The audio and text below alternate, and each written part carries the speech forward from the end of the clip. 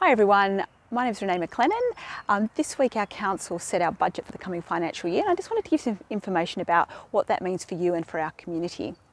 So council's been working on this budget for a number of months now, and it's been a particularly challenging year for budgeting with COVID-19 and the impact that's had not only on our community but also on our local government. We're really aware of the impact it's had on many in our community and their financial situation, so we've really tried to take that into account as we've planned for the coming year, and to get a balance between providing the services and the supports that our community need without overburdening our community with their rates obligations. So we've took the opportunity to reassess and reprioritise the projects that we deliver this year, and funded the ones that we believe will deliver the most economic, social and environmental benefit to our community. So there's quite a number of projects that we have funded this year, in addition to the usual services and facilities that our community is used to enjoying. One of them is our town centre master planning process, and this is really key to the economic recovery of our community. We know that there's a lot of potential in our town centre, but that there needs to be some work done to realise that potential. So over the coming months we're going to be engaging with our local community, but also with other key stakeholders to help us develop a really clear plan for our town centre to bring that vitality and the people that we need to support our local businesses, but also looking for partners that can help us to deliver on that plan. So it's not just something that sits on the shelf, but it's something that we can see brought to life over the coming years.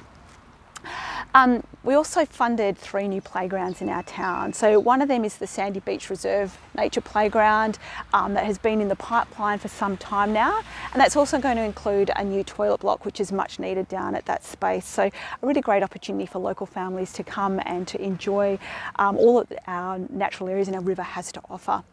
I'm in Palmerston Reserve at the moment. This is one of our key parks for our town centre, so especially as we have more people living and working in our town centre, these open spaces become even more valuable. So we're going to invest in upgrading the facilities here. There'll be some new nature play under the trees, some water fountain facilities, new paths and access for prams, just to make this space more usable for locals and people who are visiting our town centre. And also in Padbury Reserve in Eden Hill, the playground there had reached the end of its life, and we've spent some time consulting with the families and the locals around that area, and they've let us know what they want in that space. So there's funding allocated to deliver a new play space in that park as well, which is fantastic news for the families and locals there. There's been a lot of discussion in recent months about our river and the infrastructure that we have along our river. So we're investing now in a really comprehensive assessment of our foreshore assets. So the health of the river, the erosion, and also the infrastructure that we have in place along our river, and what's needed and what our community wants to prioritise. So again, over the next few months there'll be an opportunity for you to be involved, to let us know what you think are a priority for our riverfront parks, including Point Reserve, where we recently had the jetties removed. So look out for that opportunity to be involved. Really exciting is the Mary Crescent Reserve, Our Park, Our Place project, which is looking at the transformation of the wetlands there and making it a place where people can really connect with nature. So that project is included in our budget, and again we're in the middle of our consultation around that, where you can have your say about what that space might look like into the future. Of course, our underground power project is included in the budget, and that will start rolling out in the coming months in Eden Hill and northern parts of Bassendean. We've also budgeted for the planning phase of our Living Stream project. So the first one that is kicking off is the drain between 2nd and 4th Avenue in the north of the train line.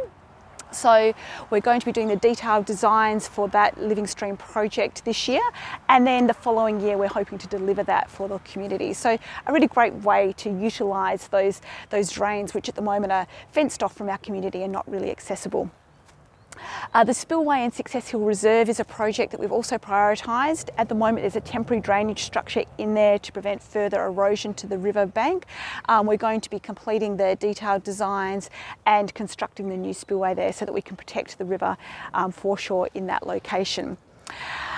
We're again investing in 1,000 new shade trees this year. We want to continue to green our neighbourhoods. With the underground power project going in, it's a great opportunity for us to plant trees along those streets, but also plant trees in the around our playgrounds so that they're provided with additional shade, and other parts of our suburb. So really pleased that we're able to continue to invest in trees so that not only do we have improved amenity, but we're doing great things for the environment.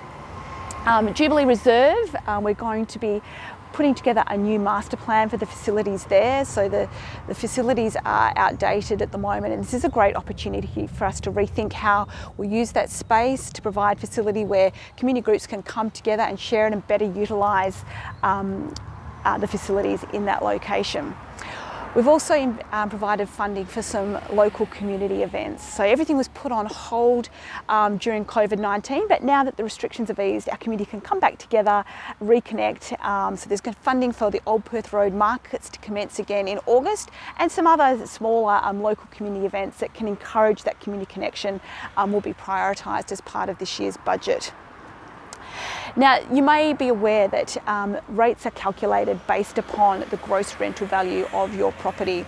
So that gross rental value is determined by the state government's valuer general, and they're revalued every 3 years. So this year is a revaluation year, so everybody's property will have been revalued.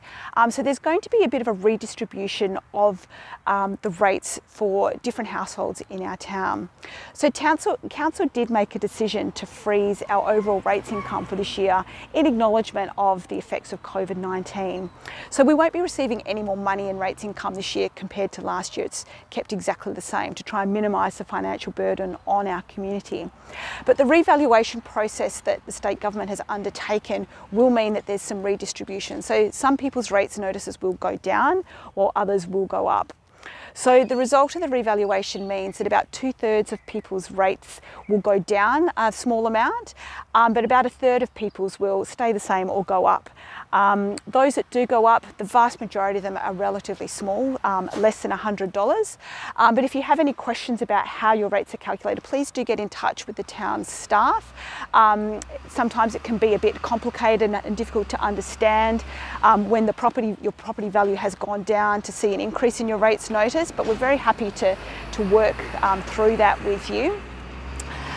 Rates notices will be appearing in your letterboxes from mid-August. We have put some policies in place though to make sure that anyone who is struggling has support available to help work through the ways in which your repayments can be made in a manner that doesn't put you under too much financial pressure. So we don't want people to be overly burdened. So I really encourage you to reach out if you're in a situation where your rates are going to be putting a lot of pressure on your families. And finally, I just want to thank everybody for the contribution that you make to our town through your rates. We do appreciate that the money we collect is money that you have worked hard to earn, and that it does contribute to all of the services and facilities that are provided to make our town an even better place. So thank you for your contribution. It really does make a difference for making our town the wonderful place that it is for us all to live and work in.